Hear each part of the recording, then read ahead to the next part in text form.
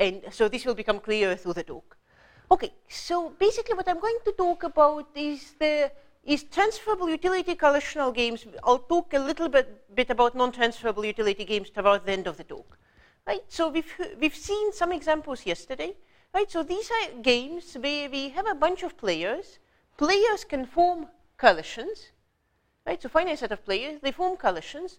Each coalition can earn some payoff, kind of monetary payoff. So let's assume throughout the talk that it's non-negative, right? So these 5 guys get together, they earn $15, right? And then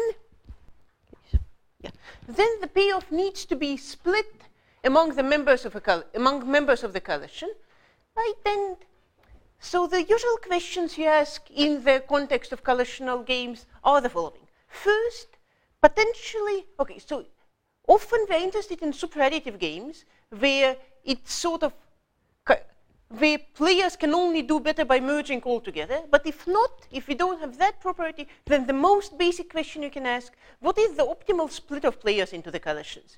How do you partition them into groups so as to maximize social welfare? Okay, so next question, which you can ask both for superadditive and non-superadditive games, can you distribute the payoffs among the players in a stable fashion? Stable meaning no group of players wants to deviate. So for those of you who are not familiar with these concepts, I'll give formal definitions later in the talk.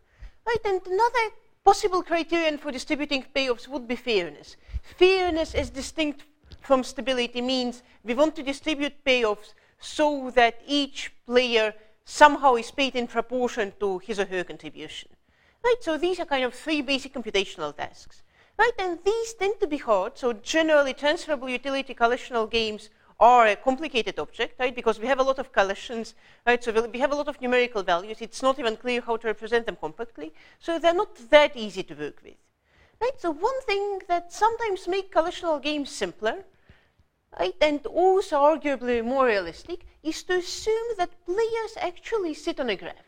Right, so this is what the term social networks in the title of the talk refers to. Right, so I don't just have players, I also have some sort of network structure over them. Right, and now my rule is that to form a coalition, kind of a group of players needs to be connected. Right, so only connected coalitions are valid. Okay, so what does it actually mean? So what does it mean for disconnected coalitions? Well, there are 2 ways to think about them. Let me give them somewhat arbitrary names after 2 famous game theories. I'll later explain where the names come from. Right, so let me go with, okay, so this is an example. So on top, we have a connected coalition, so it does earn value. On the bottom, we have a disconnected coalition, so bad coalition. Right, so what can I say, what do I want to say about bad coalitions? Let me say that I'm dealing with a Demange game after Gabriel Demange. If I give a value of 0 to each disconnected coalition, right, so if you're disconnected, you just don't count, you don't earn payoffs. So another options named after Meyerson games, is that if I have a disconnected coalition, right, so it's not as stark. I simply look at its connected components, right? I look at the values of these connected components and add them up, right? So now the value of the yellow coalition, instead of being 0, is the sum of the values of these 3 components, right? So these names are somewhat arbitrary, but not quite, so I'll later explain kind of which papers I associate them with. Okay, so now we have this network structure. Okay, so can we get some mileage out of it? Right, so now the idea, of course, if my network is completely arbitrary, so in particular it can be a complete graph, I'm not going to get anything out of assuming the network structure. But suppose my graph is nice, right? So can I maybe get now some easiness results for coalitional games? Kind of existence results for solution concepts, computational easiness results. Well, okay. So let me state this question more formally. So I start with a game, kind of without a graph. So I have a set of players and a characteristic function. So I take a graph. Out of that, I get a Demange game and a Meyerson game. Right? So from the same base graph, so the same base game and the same graph can be associated with these 2 games. Right? And they differ in how they assign values to disconnected coalitions. Right? And now, yeah, so the question I want to ask is, how does the structure of the graph help in finding good outcomes for both of these games? Okay, so what would be our first attempt? So what are the best graphs that we know? Trees. Well, complete graphs, we already know they're bad, right? So complete graphs are kind of as bad as the general case. So I want good graphs. I want graphs that make my life easy, right? And those would be trees. So by the way, so what do I assume about the representation of the game? let me assume oracle access to the characteristic function, right? And I want a small number of queries to this oracle function. Okay, trees. Right, so trees is a good first attempt, and indeed there is a positive result in the literature. Right, so this is the one that gave the name to one of my game classes. So there's a result by Demange saying that if the underlying graph is a tree, then the associated game, well, the Demange game, but the result would also hold for Meyerson game, then the associated game has a non-empty core. Right? Okay, so this is nice. Right, in fact, right, so this is a positive result. So in general, games may have empty cores. Right, but if the game is played on a tree, it has a non-empty core. In fact, it's even an algorithmic result, except, okay, so it's an algorithmic result in the sense that it constructs an outcome in the core. This algorithm is even polynomial time if you're dealing with a superadditive game, but not if the game is not superadditive. Right? So it's a positive result, it's a positive algorithmic result, but in a somewhat limited sense. Okay, so the question now is, can you push it much further? Well, okay, so can you go, so if you have a positive result for trees, so what would be the natural next step? Bounded tree widths. No, yeah? Yeah. Yeah, so V of union greater equal than V of one plus V of the other. Disjoint union, yeah. So I'm just talking about disjoint unions now. Right, and if you don't have that, right, so it's, if it's, yeah. Mm-hmm. Yeah, so restricted to connected, right, so I have to be more careful, so the notion of superadditivity has to be stated appropriately for games on graphs, but yeah, so this is kind of what your intuition tells you it is. But I thought that you had the game first and then only change the values of the coalitions when they're disjoint, right? Mm-hmm. Right, so you can start with a superadditive game and kind of, and ask what happens to it, superadditive or non-superadditive. Okay, so can you move to bounded tree widths? No, so there's a fairly recent result that many correlated questions, including constructing alchemy the core, are hard even for tree widths too. Right, so you cannot push it much further. Okay, so this is stability, Shapley value. Okay, so I haven't found this result in the literature, but it's so easy that someone should have thought about it before me. So Shapley value remains hard on trees. So why is that? Well, a star is a tree.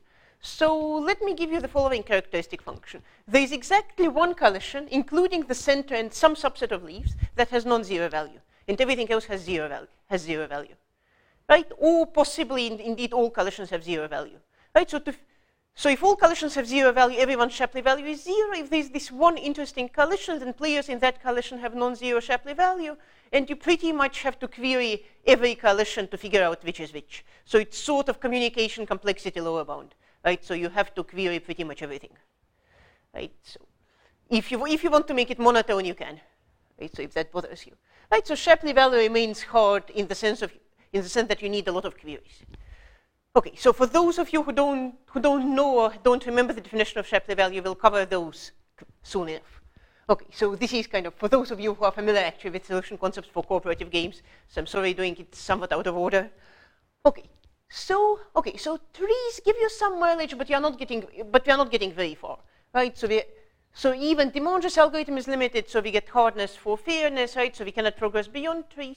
So what I want to do in this talk is to look at another parameter of graphs, right? And this is the number of connected coalitions, right? So I want bounds in terms of the number of connected coalitions.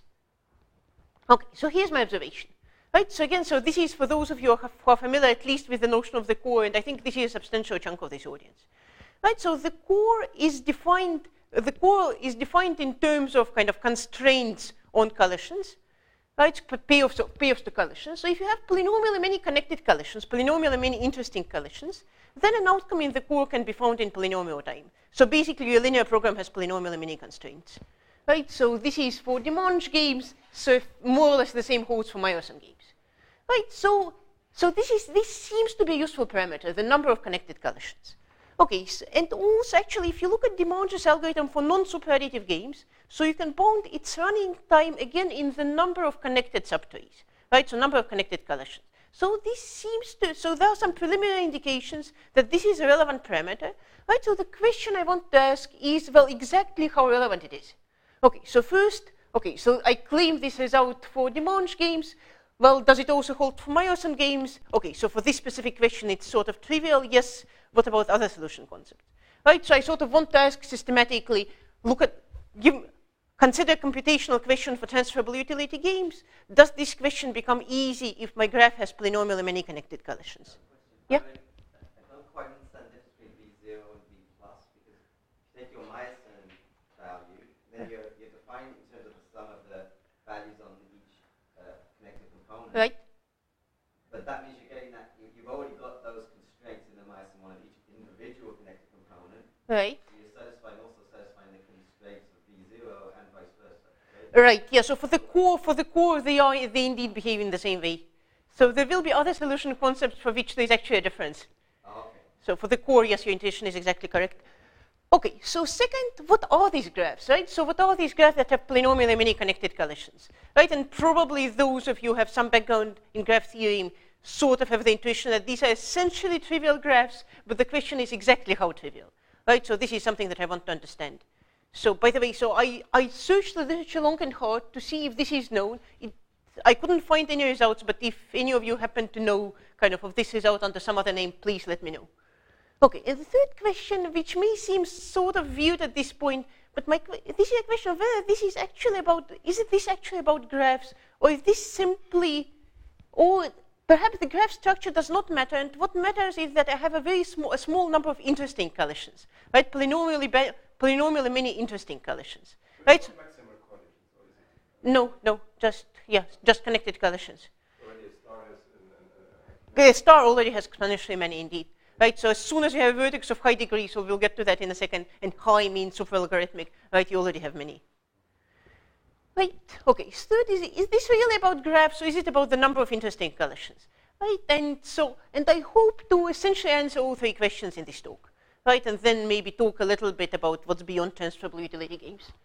Okay, so first let me state the answers to question 1, right, so I have this parameter, the number of connected subgraphs, right. Okay, so what are the computational problems I want to look at? Well, if the game is not super additive, I want to find an optimal partition. Then I may want to check if an outcome is in the core. I may want to check if the core is non-empty. I may want to find out the value of the least core, or the cost of stability, also known as the value of the weak least core. I may want to compute the Shapley value. I may want to compute the nucleolus, right? So we talked about nucleolus a little bit yesterday. Okay, turns out that for Dimanche games, so all of these questions are easy when k is small, right? So all of them admit algorithm whose running time is polynomial in k. And for Meyerson games, I get almost the same result, except for the nucleolus, I have a constraint similar to the one we've seen yesterday, right? So if the core is non-empty, then I can find the nucleolus. If the core may be empty, then I don't know. Okay, so these are the results. Okay, so to actually talk about these results, so I think I cannot assume that everyone here knows the basic concepts of coalitional game theory. So I want to spend the next sort of 5-7 minutes kind of giving a quick tour of the basic concepts. So let me do that now. Sorry, for this, for number 6, do you know anything about the hardness? For you mean the kind of for this case? No. So it just, yeah, so it becomes difficult to work with, difficult enough that I don't know how to get a hardness proof, but yeah, I don't know. Okay, so yes, I don't need any new definitions to talk about finding optimal partitions, so I need definitions for stability-related concepts and fairness-related concepts. So let me do those. Okay, so what is stability? So intuitively, an outcome is stable. So what is an outcome first? Right, an outcome is a partition of players into collisions, and then each collision has to divide the payoffs that it got. Right, so what does it mean for an outcome to be stable? Intuitively, no group of players should be able to profitably deviate. Right, and the way you capture it mathematically, let me restrict myself to superadditive games just for this slide for convenience. So the results in the paper are general, but just for the purpose of presentation. Right, so we just have the grand collision. The grand collision collaborates and divides payments. So the outcome is effectively a vector x, payoff division, for the grand collision. Right, and it's stable if for every group of players C, it holds that what they're being paid now under x is at least what they could get by deviating. Right, so we've got all these constraints. So for each collision, we get a constraint. Right, exponentially many of those. Okay, so this is the core. I can relax that by epsilon and say that no collision can gain more than epsilon by deviating. Just put an epsilon in each constraint. Right, so this is sort of assuming some sort of stickiness. Right, then I can say, okay, so what is the minimum value of, so if my core is empty, what is the minimum value of epsilon that makes the core non-empty? Right, okay, so this is called the value of the least core. Right, so I may want to compute that, right? So what is the, if you can think of it as what is the minimal penalty I have to impose on deviating to make deviation not worthwhile? Right, so the value of the least core, right? So this is one of the things that we will be interested in. So further, so the nucleolus is this, I'm not going to define it formally, it's the scary beast we've seen yesterday. It's defined, it's intuitively the most stable point in the core. So the core is the set of all stable outcomes, so the core may be empty potentially, but it's not, if it's not empty, the center of the core. If it's empty, the center of the least core, the most stable outcome. Whether it's actually stable or not depends on the game. Right? It's computed by a sequence of linear programs, and it's a pain to define, so I'm not going to do it. Right. So, and I think the speaker yesterday didn't really do it either, and she had 20 minutes to talk about the nucleolus, so I think, yeah, I'm all right. Okay, so cost of stability. So this is the minimum subsidy you need to stabilize the game. So let me take a value, quantity delta, and let me modify my game by adding delta to the value of the grand collision. Right? And now I'm asking, so what is the smallest, and all other collisions remain unmodified. Now I'm asking, what is the smallest delta, what is the smallest subsidy I need to throw in to make sure that my game is stable? No, it's the, I see, yeah, so these are dashes, sorry about those. Right, yeah, so they're just like the dashes above, right? Right, yeah, we shouldn't have them in the formulas, sorry. Right. Right, so yes, I'm asking what is the smallest subsidy I need. So if I'm just interested in computing this quantity, right, so this is effectively also equal to the value of the weak least core for those of you who are familiar with that concept. Right, but kind of intuitively, kind of how much would I have to invest to make my game stable? Okay, so this is stability, a bunch of different concepts, all of them interesting, I believe. Fairness is traditionally captured by the Shapley value, right? And the intuition is that this is the expected marginal contribution of a player kind of over arbitrary permutations of the players. Okay, so the idea is that players enter the room one by one in random order, right? And you ask, so suppose I enter the room, how much does this increase the value of the collision that is already in the room in expectation of all random orderings? Right? And so this can be captured by the following formula, right? So there's a coefficient here to capture, so I wanted to write it in terms of a sum over collision rather than sum over permutations, right? This gives me the ugly coefficient here, but what is important to note is that the marginal contribution of a player, kind of, to compute the Shapley value, you need to know the marginal contribution of a player to all possible collisions, right? So this is what you care about. Okay, so again, kind of intuitively seems like it should be pretty difficult to compute. Okay, so this is a Shapley value. Okay, so now I'm ready to show you some algorithms kind of for games on graphs. Right, so let me start with the most basic object, so the optimal partition. Right, so I have a collisional game on a graph with a small number of connected collisions, and I want to partition my players into collisions in an optimal way. Right, so this basic question was answered by kind of a group from Southampton, Tom Boyce, Gopal Ramchur, Nick Jennings, Amos 12 paper, and it's based on the following simple idea. So they have kind of much more than that in the paper, but this is the basic idea of the algorithm. Okay, so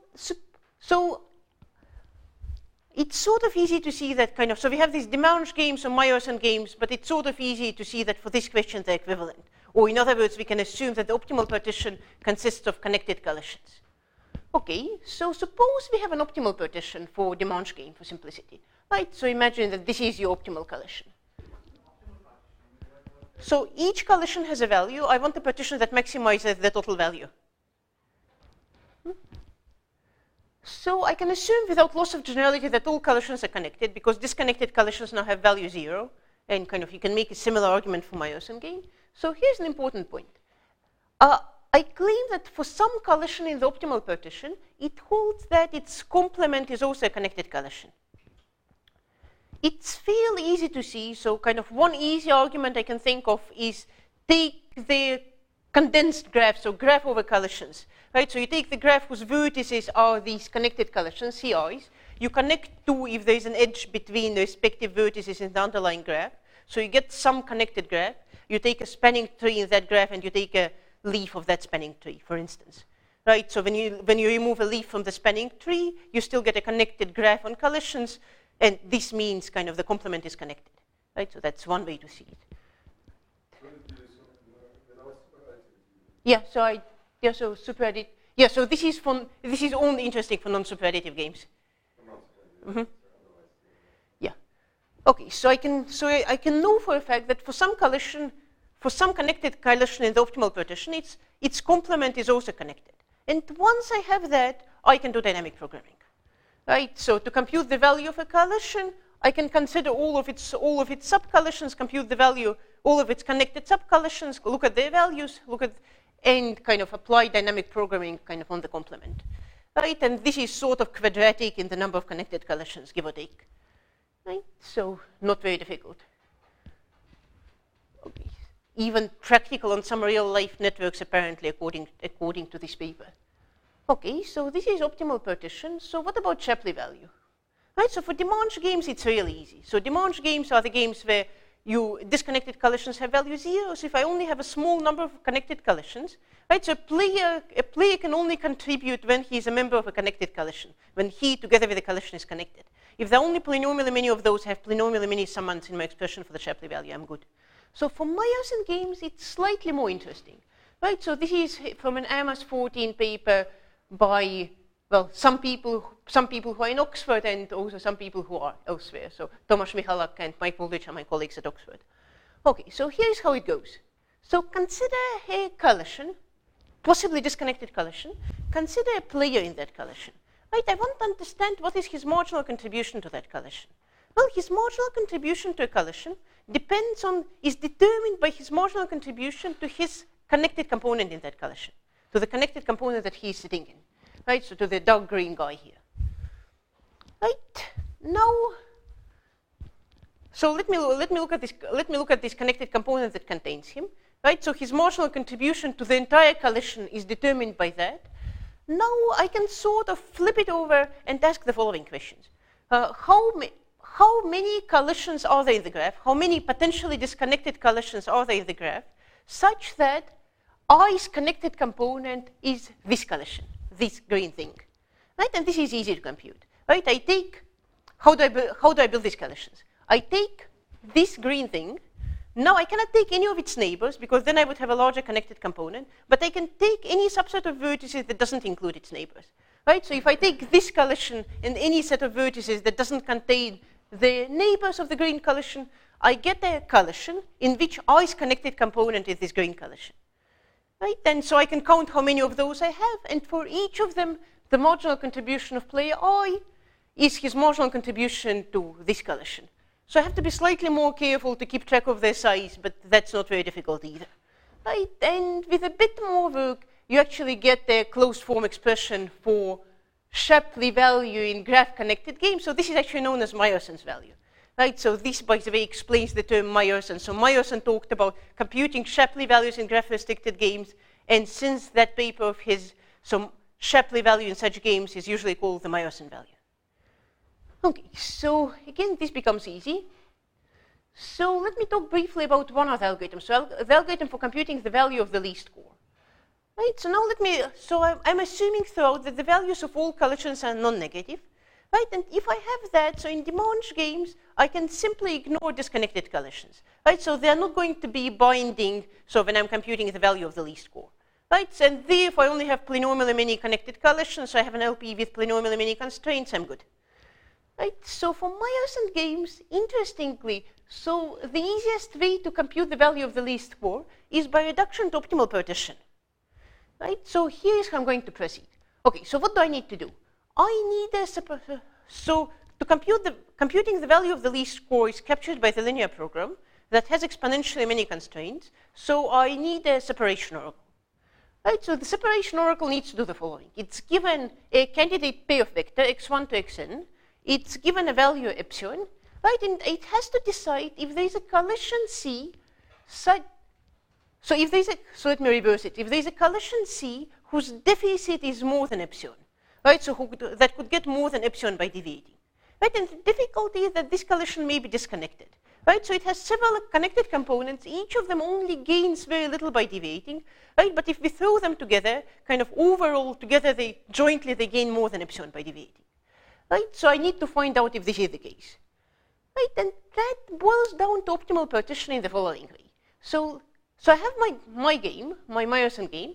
Let me build a new game based on that, right? So in this new game, the value of each collision would be the deficit of a collision if the deficit is positive and 0 otherwise, right? So kind of so max of 0 and the current deficit, right? And now let me look at the optimal partition in this new collision, right? So I'm now asking if my new game admits a partition with value more than epsilon.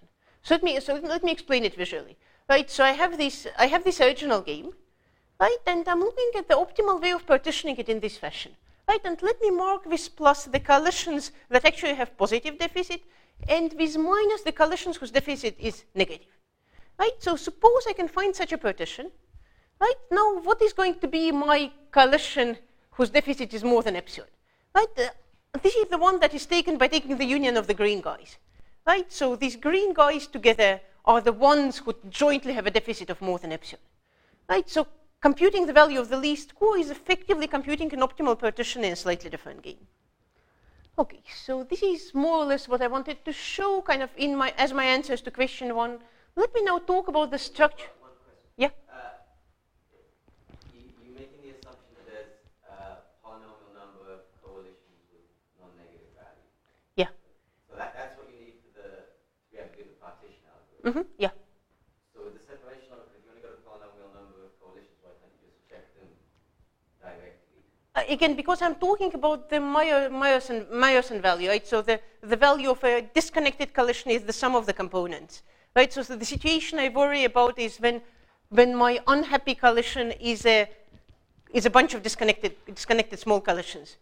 So none of them alone can deviate, but together they can, right? So each of them is gaining a little from deviation, and jointly they gain more than epsilon, right? So this is a quirk of the definition of epsilon core, if you like.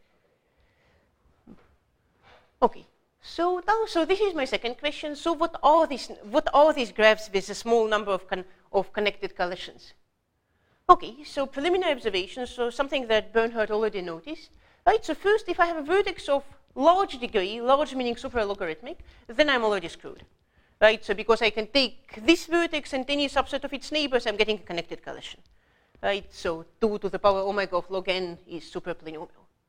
Okay, so this is bad. So here's another observation that is slightly less trivial.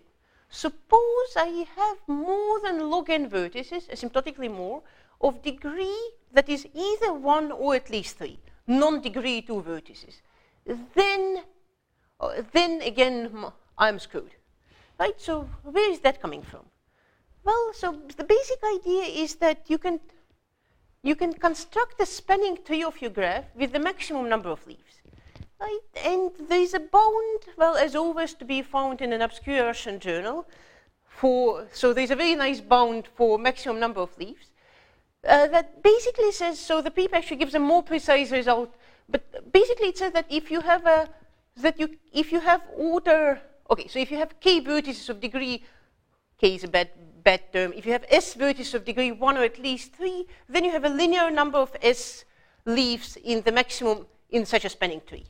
Right, so you can always construct a spanning tree that has many leaves, if kind of linearly as many as you have interesting vertices. Right, and now suppose you have that, so you have this spanning tree with many leaves. What can you do now?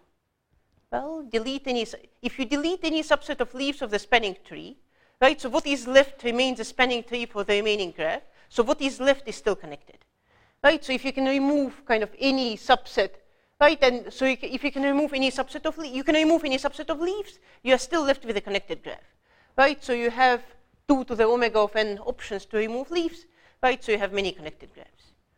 Okay, so now we are already getting some feeling for what these graphs look like, right? They're not allowed to have many interesting vertices, so most of the vertices have degree 2, but that in itself is not enough. Okay, so it's sort of okay, but this sort of suggests that vertices of degree 2 are the non-interesting ones. So let me try to get rid of them. So here's a definition that kind of gets us a bit further in understanding the structure of these graphs. So given a graph, I'm going to build a condensed graph, right? So condensed graph is the graph, effectively the graph you get by erasing vertices of degree 2, kind of pretending that they're not vertices at all. But if you do that, we cannot completely ignore them, right? Because they're sort of useful for constructing connected subgraphs, right? If you have a longer path, you can take subpaths, right? So it's not a lot, but at least you get something out of it, right? So if I do that, I have to put some weights on the edges to compensate for that. So this is how I'm going to do it. So let me say that n star is the set of my interesting vertices, vertices of degree other than 2, right? Let me consider 2 interesting vertices. Now, between them, I have a path of non-interesting vertices. I want to collapse that path into a single edge, and I want to put a weight on it, right? And the way I do it is if I have a path of length k nodes, I put a weight of log k plus 1, right? So for this ugly flower over there, we get a slightly less ugly flower by doing this, right? So these are the interesting vertices that are left, right? And these are the weights, right? So every edge of the original graph now has weight 0, right? So this cycle of length 4 now has weight 2, right? So each of the small cycles there has weight log 3, right? So logarithm is hopefully intuitive, right? It sort of captures how many sets you're going to get out of it. Okay, so now let me rephrase my observation in terms of condensed graphs, right? So my claim is that if the number of vertices of the condensed graph is supralogarithmic, then I have many connected collisions. Now, okay, so this bound is actually tight, right? So if I have at most if I have at most log n interesting vertices, so it may be the case that I'm only getting polynomially many connected collisions, right? So that would be example, right? So the flower here has sort of log n vertices, right? So the number of connected collisions here is polynomial. So in fact, right, so this n star object doesn't kind of, okay, so if it's big, if it's more than log n, my graph is bad, but if it's small, I cannot say anything. In fact, even if it's 1, I can have a bad graph. I can have a graph with lots of connected collisions. So here is an example, right? So let's look at this flower, right? It has square root n petals with square root n vertices on each of those, right? And along each petal, I can walk an arbitrary number of steps. So I get square root n to the power of square root n super polynomial. Okay, so this size of n star is not enough, so I have to reason about weights. And indeed, I can get bounds in terms of weights. Okay, so now from now on, I can assume that the number of interesting vertices is at most logarithmic, because if I have more, then I'm already done. Right, so suppose I have fewer. Now, if also my weight is order of log n, then I'm actually good. Then the number of connected collisions is at most polynomial, right? And this is a constructive bound, right? So it's not. So you have these vertices. You have some edges between them with a smallish amount of weight on them. So I can sort of more or less enumerate all possible connected collisions. On the other hand, if my weight is more than log square of n, so there's a gap here, log n log square of n. If I have more than log square weight, then already I have too many connected collisions, right? So the argument is not very difficult here. So the weight of each edge is what? So the weight of every single edge is at most log n, right? Because it's the logarithm of the number of vertices on it. It's at most log n. So if my total weight is more than log squared, then I have more than log n positive weight edges, strictly more. I have log n vertices.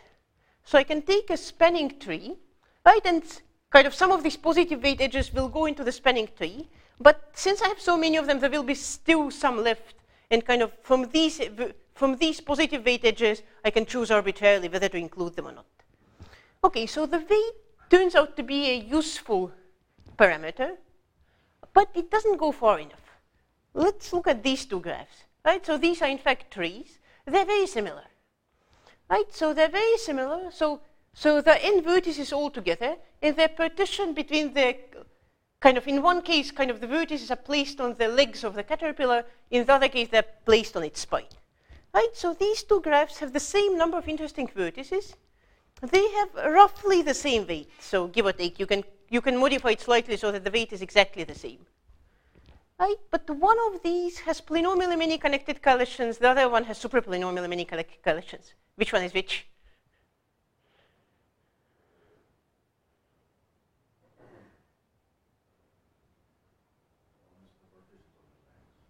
The one with the words of the year. So this one is bad, right? So log is log n is the number of legs or the number of Number of legs. Yeah.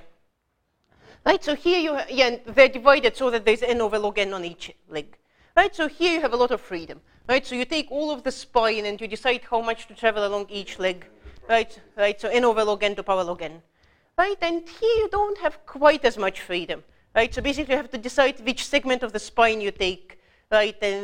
And for each of the legs, kind of that is adjacent to this segment, you may take it or not, right? And there are a few more choices, right? So, yeah. So the number of interesting vertices and weight don't quite capture the complexity of this problem, unfortunately. Okay, so we can move further. So this, right? So there's still some gap between kind of okay. So here, okay. So the weight here. Okay, so what are the weights here? It's, okay, so logarithm of n over log n, so it's kind of somewhere between log n and log square n. Okay, so here's basically the decision diagram I can offer you. Okay, so first we look at the number of interesting vertices. If it's large, okay, bad, too many connected coalitions. If it's small, we have to think further. So next we look at the weight. If the weight is small, we are good. If the weight is large, right? Okay, so now suppose the weight is large. If it's really large, again, we have an answer, super polynomial, right? And there's the remaining case. So in the remaining case, so we have to do a bit more work, right? And here is what we have to do, right? So it's not entirely satisfying because it involves enumeration, but it's sort of smallish enumeration, right? So we need to look at all subsets of interesting vertices, and for each subset, look at two quantities. Total weight of edges that touch it, and the weight of the minimum spanning tree. Right, and the difference between these two has to be small. Right, and you can go back to the example of the caterpillar and see that kind of one of the caterpillars satisfies it and the other one doesn't. Right, so this is my distinguishing criteria. Right, but it's annoying because it does boil down to computation. But hopefully, kind of for many families of graphs you are thinking about, kind of your decision diagram will stop somewhere before reaching this point. Right, so you will be able to see kind of which case you're in. Okay, so now finally, kind of in the last 10 minutes of my talk. So let me answer a question that possibly some of you are already thinking about. Some of you may be thinking, I mean, why do we have to go through all these kind of graph algorithms? So why are they even relevant? Is it perhaps simply the case that whatever easiness results we've seen in the first part of the talk, maybe they're simply coming from the fact that we have a small number of interesting coalitions, right? So maybe this whole graph structure here is a red herring, right? Because I'm not assuming much about the structure of the graph as such. I'm just assuming that it has a small number of connected coalitions, right? So these are fundamentally the coalitions that have values. The values of all other coalitions are computed in some way, right? So either zero or computed kind of by summing things, right? So maybe if I just have a small number of interesting coalitions, kind of I can still get all the easiness results. Well, okay, so how would we make this claim formal? Well, let's suppose that we have a game that is represented simply by a list of base coalitions, right? So we have base coalitions, and we have their values. Let's assume also maybe that the grand coalition is a base coalition and all singletons are base coalitions, because this is something that would be connected in any graph. Okay, and now, so the analog of Demange game would be to say that every other coalition simply has zero value. The analog of Meyerson game would be to say that the value of each coalition is computed as the sum of the values of base coalitions in its best decomposition. Right, so this is, by the way, known as synergy coalition groups defined by Konitzer and Sandholm back in 2004. Right, so this is actually a known representation formalism for coalitional games. Right, so the question I want to ask, do our easiness results still hold? Do our easiness results, and we had a bunch of them, do they hold for synergy coalition groups?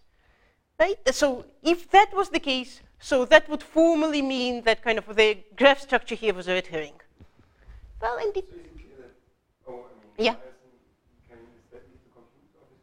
Sorry? Is the best partition? No, it's hard to compute typically, right? And so we sort of circumvented by saying that for the grand coalition, the value is explicitly given.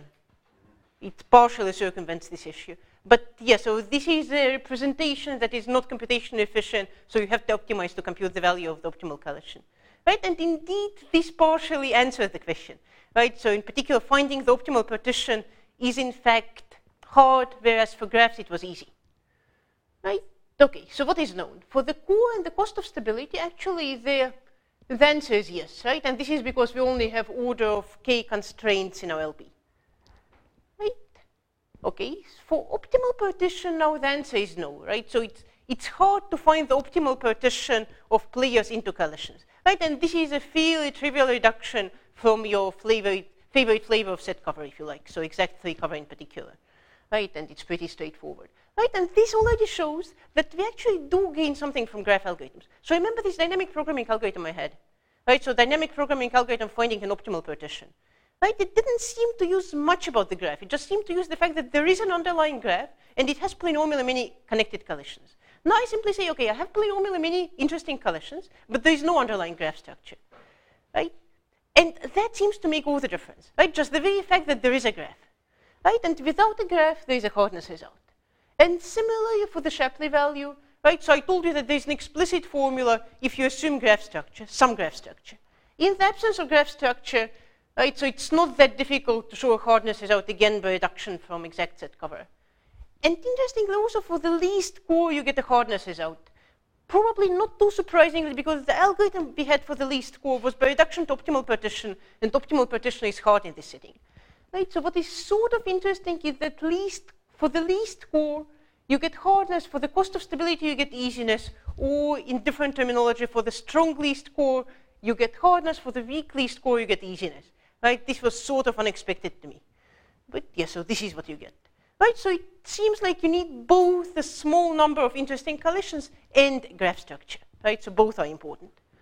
Okay, so just a few words about kind of where else this parameter makes an appearance. Well, it makes an appearance in hedonic games. You're going to hear more about hedonic games kind of later this afternoon, so in particular from Dominic. So here's some recent work I've done with another student of mine, Ayumi Igarashi. So we talked about graph-restricted hedonic games. Okay, so what are hedonic games? Here, players also form collisions, but instead of earning payoffs, they simply enjoy each other's company. Right? So I have preference over collisions I may join. Right? So this preference is potentially non-numeric. Right? So I just have preference. I'd rather be in this small collision rather than that big collision. Right? Okay, so now you can also put graph restrictions here, right? So it's hedonic games, but each collision you can potentially form needs to be connected, right? So I cannot be in a collision if I don't know anyone in that collision. Right, so here, so in that paper with Ayumi, so we get some algorithms, we have some algorithms that run in time polynomial in the number of connected collisions, right? And if we don't have that constraint, if we're interested in bounding running time as a function of the number of players, we get hardness results. Kind of depending on the solution concept, this can be PLS hardness results or NP hardness results. But anyway, so this seems to be the essential parameter. Right, so another question, now not a cooperative game theory question, but a question where this parameter seems to make an appearance, is finding a winning committee under certain committee selection rule for preferences that are single peaked on trees. And I realize that this sounds like gibberish to most of this audience.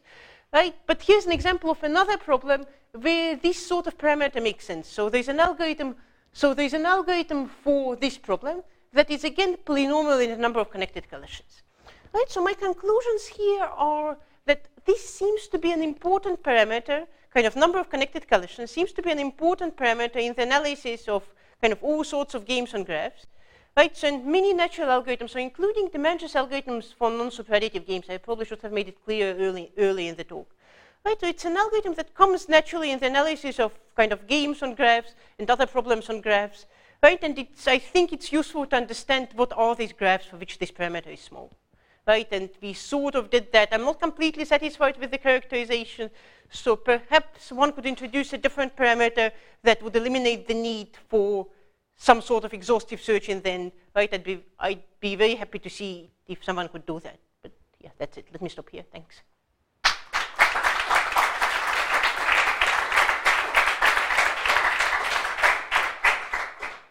So the committee is defined by the graph structure? No, the committee is not defined by the graph structure. So the voters' preferences are sort of driven by graph. So each voter has a favor. So the graph. I'm asking about the committee because there is a definition of committee in that. Committee is just selecting k candidates out of m many. I see, because there was committees in coalitional games that they behave like a single player, as if they have an internal decision rule and then they have uniformity towards the outside. That's not what you mean. No, so I think yes, it's just a different use of the term. Yeah. Yeah. So in this, for example, in the device setting, all of a sudden when the coalition happens to be disconnected, all of a sudden the payoff goes to 0. What if there should be some more graceful degradation based on how well connected the coalition? By which I mean, if the coalition has very high diameter, then the characteristic function should. I mean, there are many settings where it's natural to model that I'm not going to form a coalition with somebody who I have 10,000 degrees of separation. But kind of. In other words, there should be the value, the characteristic function of the coalitional game should somehow Respect be proportional to some measure of how well connected the coalition is.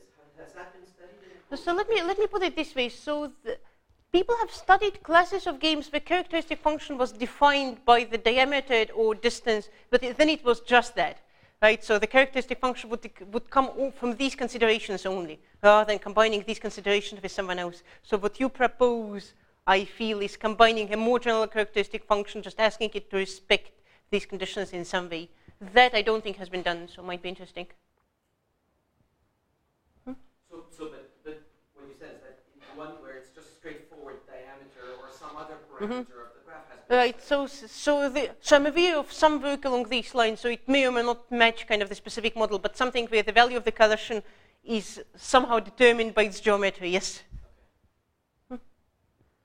Okay, so Paul, I think you were first. Oh. Yeah. Similarly, but less aggressively. So what if you simply now it's like you have this coalition is connected, it's not connected, it's 0. Right? If you demand more than connectivity, right?